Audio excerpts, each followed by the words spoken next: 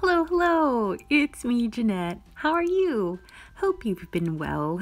In today's video, I'm sharing how to do a quick junk journal, and I've done a junk journal video before, but that was more sized to my traveler's notebook. So it was traveler's notebook size, so it fit right into my TN, and I was really excited about that.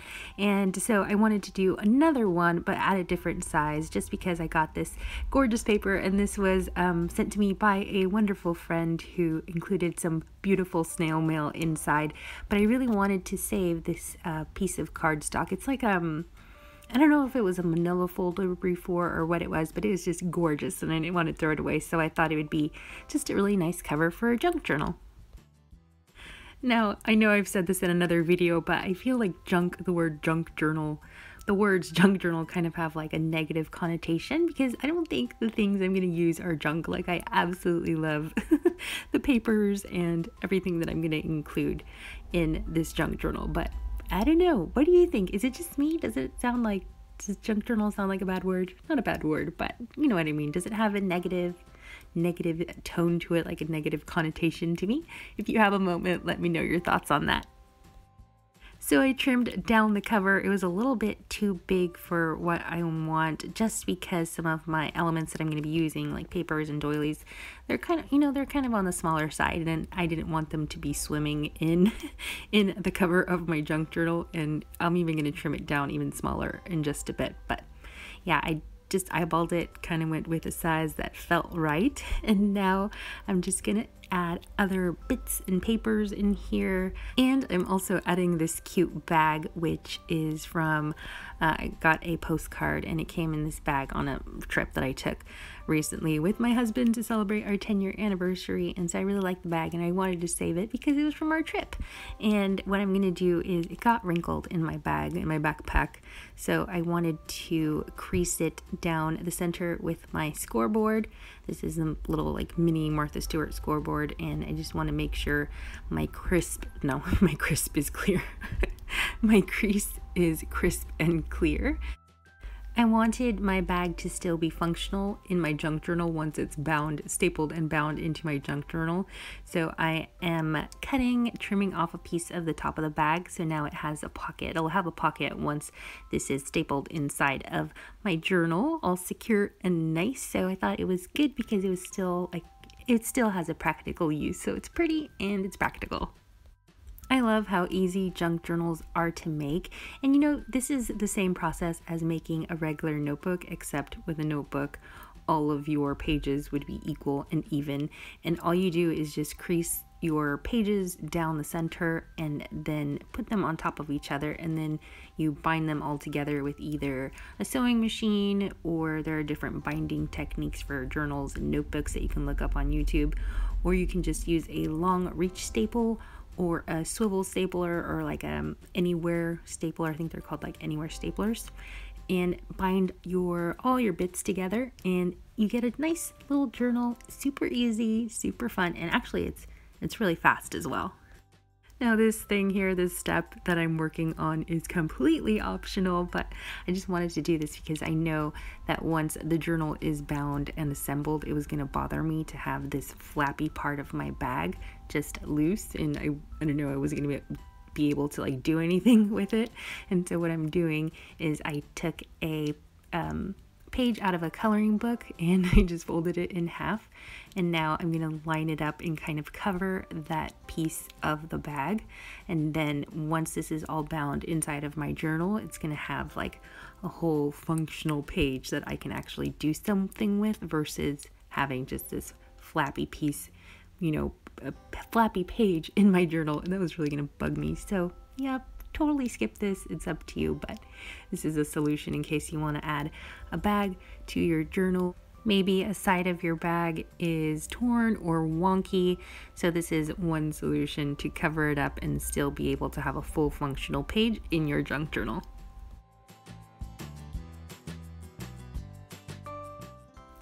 Next up, I'm adding this pretty paper from my stash. I'm just folding it in half and adding it to the pages of my junk journal, and I end up trimming this in just a bit because it's too big and it's poking out of my cover too much, and so it just need to be trimmed down a smidge. And then I'm going to be adding some doilies, which I'm going to change my mind about in just a second. And then at the end of the video, I'm going to change my mind back. And that's just the funniest thing about the creative process, because you know, you go one direction and then you change your mind completely and go another direction, and then you just end up going back to the beginning. So, you know, it's one of those things. Next up, I'm adding a piece of this aqua felt, and I was really feeling the felt. But I don't know, I just ended up changing my mind. I might go back and add it maybe later after I bind everything together. Maybe I'll make a pocket out of it. I don't know.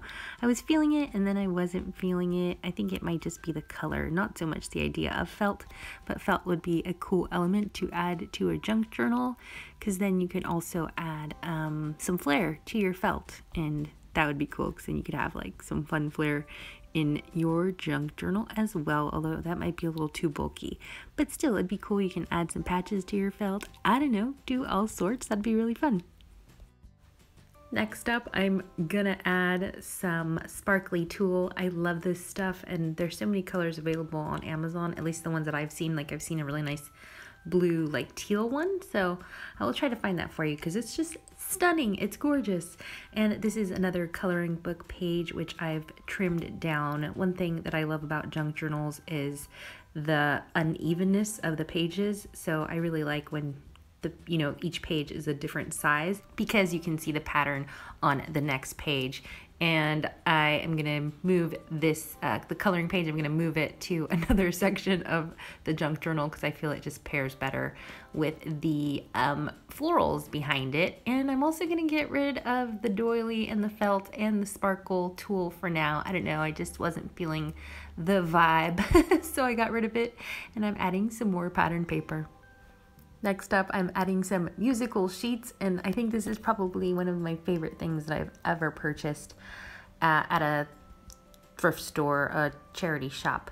And these are, I've seen so many of these types of books, just music books at the thrift store, or also maps, atlases, or even like old vintage dictionaries. Like, those would be really nice to incorporate into junk journals or just other paper crafts. So always take a peruse at the the book section at your thrift store. They're really, and you can find some really cheap things. Sometimes they're like 25 cents, so it's worth a look.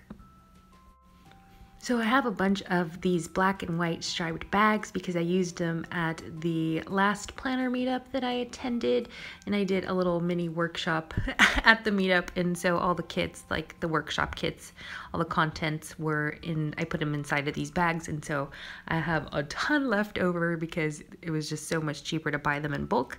And so I need to figure out creative ways to use these bags up. So I thought I would add them to my junk journal, and to do that I'm just trimming them down so that they fit inside of the journal, and then I'm going to bind them together with washi tape and add them as some pages some pages in my journal. And they're still going to be functional because it has like the little opening at the top, so I'll still be able to put some goodies in there. I'm not sure what just yet, but I'll figure it out. Also, you'll probably see these striped bags again in a future tutorial. Maybe do a bag flip or some snail mail or some kind of flip book. If you have any ideas for what I should do with all of my stripy bags, please let me know. I am all ears. So I have added my striped bag to my junk journal, and now I'm going to add some Planner Society paper that I've had from when I was on the design team. Do you remember that, guys? Oh my gosh, that was such a long time ago. Let me know if you remember that. But yeah, finally using that paper that I've been hoarding. It's super cute. And I also wanted to use some of these dashboards that were inside of my Happy Planner, this old Happy Planner. I think it was from 2016, and I didn't end up using the entire planner. I feel like I start off really well at the beginning of the year, and then at the end of the year, I just kind of stop, or I end up buying a new planner. And so I thought these little dashboards were really pretty, and you can trim these up and even frame them and put them in your craft room or like in your bathroom. I don't know, they're beautiful. And so I wanted to add these to my junk journal. And so I'm going to do the same technique that I did with the paper bags. So all I'm doing is putting them side by side and just binding them together with some washi tape. And what's so funny is that I am considering, at this point, I'm considering changing out my entire cover and using this as my cover instead for my junk journal, because it's so beautiful. I really love the foil, the silver foil with the florals, and also like just the craft. Isn't it? Like, it's just adorable. But I ended up just sticking to my original cover, but it does need to be trimmed down a bit because I don't want the cover to just like overwhelm the inside. So I'm just trimming this down super quick, make it in smaller, and then I'm going to bind this together with my long reach stapler. So I wanted to add a piece of ribbon to my journal because I wanted like a tying and untying element to it. Don't ask me why. I just thought it was a good idea at the time. And so what I'm doing is, this is what it's going to look like once it's all bound. So I'm going with this look. I feel like, I don't know, like it's a secret that I'm untying when I open this. I don't know. I'm just being weird, guys. Sorry. Now it's time to bind my journal with my long reach stapler, and what I'm doing is I just lay all of my pages flat in my journal, kind of line them up. I wish I had a binder clip to hold this all together because I'm holding it with a death grip so that nothing shifts around while I'm stapling it. And the reason that I'm flipping this over is because you want the smooth side of the staple to be on the outside of your journal. If you do staple it the other way, you will end up getting lots of cuts on your fingers. So make sure that the smooth side, when you're stapling, it's on the outside. And then all I'm doing is readjusting the measury thing. The little, what is it called at the top? I don't know. It's like a stopper. It stops your paper from going further. And I'm going to staple this 3 times. Now you can probably get away with doing just 2 staples, so one at the top and one at the bottom, but I feel like that center staple just really adds that extra reinforcement to your pages.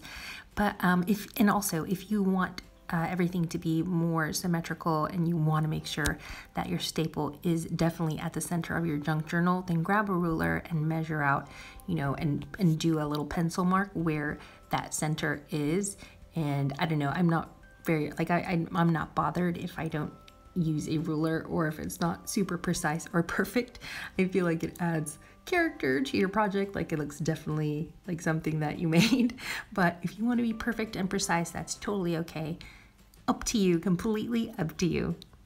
Yep, I am done with my journal, so here are the pages, and thank you so very much for watching this tutorial. I'm going to do a second video very, very soon, just adding more fun things to this journal. So make sure you're subscribed, and also if you'd like to see more of my projects, you can find them on my Instagram account, which is Janette Lane Blog. And thank you again so much for watching, friends. I will talk to you really soon. Bye!